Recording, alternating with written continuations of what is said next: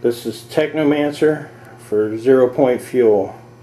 I wanted to give you guys a look at the AC induction test rig I have set up. This is basically a 3-phase AC motor that's been wired as an induction generator. It's being driven by a DC motor. The chain's only temporary. I plan on using a belt drive like off a motorcycle. It needs to be a 3-to-1 ratio. So this is just temporary. So I can't be out of range here.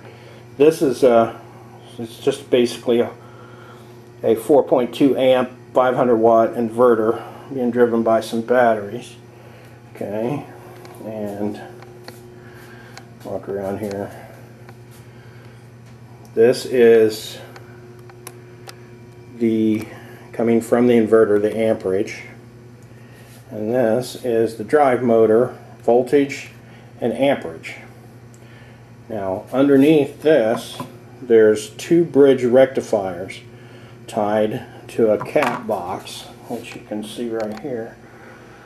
This is capacitor box is being driven by the inverter to power the DC motor, but there's also a set of a bridge rectifier that is running from the induction generator, and this is the induction generator voltage, and that's tied back into the cap box.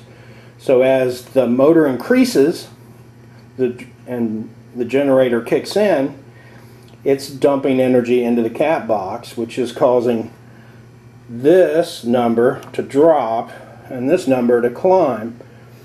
So they're not equal.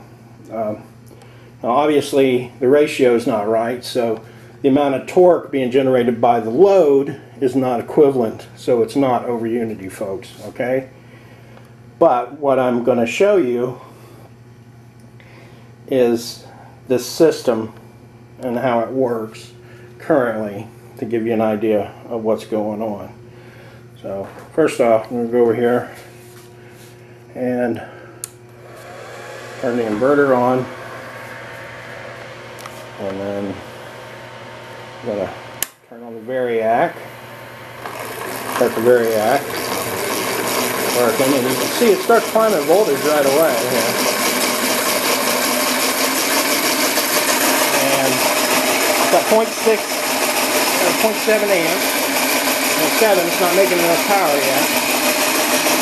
So at 34 volts, we're making 25 volts on 2 phases. So we're going to take that up a more,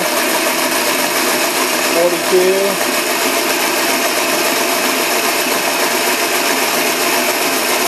So we're at 34 volts, using 46 volts at 4.9 amps, but we're only drawing 3.4 from the system. That's kind of how it's working. Now the motor can be wired a couple different ways, and until I have the gear ratio right, we're not going to get any spectacular results. But using an AC motor as an induction generator absolutely works. It can be wired a couple different ways. One is more torque, it takes more torque, but it makes more voltage than the other way. So this is basically it.